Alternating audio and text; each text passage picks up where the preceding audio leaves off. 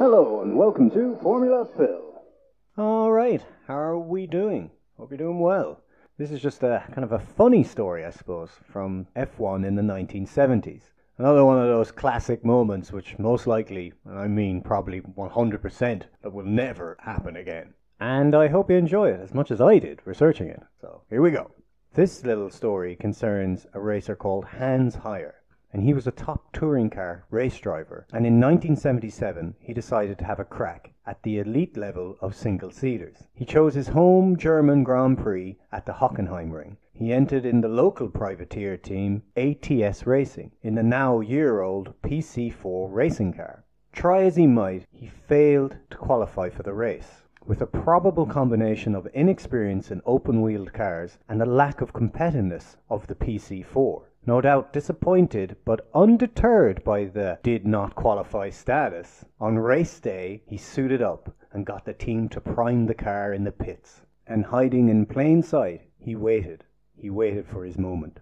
That moment arrived early, as on the very first corner there was the usual Hockenheimring racing shunt, which involved Clay Regazzoni and Alan Jones. And in the fracas and the ongoing panic, Hans fired his engine and drove out of the pit lane and onto the track. He was racing in an F1 race, unofficially of course. The crowd erupted in cheers, seeing their local hero taking to the track. Hans was well known at the Hockenheimring, and perhaps some marshals turned a blind eye as he gunned it out of the pits and into the race. Amazingly, race control did not notice this illicit extra car, even though the crowd roared every time this local waving backmarker passed the grandstand. In fact, Hans, officially or unofficially, was allowed to continue for 10 laps, but even then he wasn't black flagged. His wild ride only concluded and stopped due to a gear linkage issue. You have to admire the sheer balls-out cheek of it.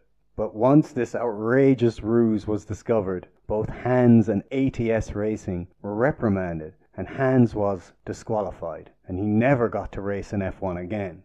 ATS Racing didn't mind too much, as the small team sponsors were delighted with the extra TV coverage and the publicity. Hans Heyer has the fantastic record and accolade of a DNQ, did not qualify, a DNF, a did not finish, and a DSQ, disqualified.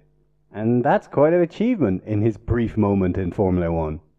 But could you imagine how the authorities would react today to such a cheeky and ridiculous action? Well, I suppose it just wouldn't happen, would it? It actually just couldn't happen. But it's brilliant though, and it's stories like this that reminds us how different F1 was back in the 70s. And it's just a bit of jovial banter, as most of the 1970s F1 stories usually have the spectre of death lingering after them. Actually, Hans Heyer went on to have quite a lengthy racing career in both touring cars and endurance racing, as well as probably always been known as being a bit of a legend. Anyway, another cracking story. I hope you have a cracking day. And if you enjoyed the video, please like and subscribe. And if you want more story time, check out my other videos. Many thanks for watching. Much love and good luck. Just I'm on the track.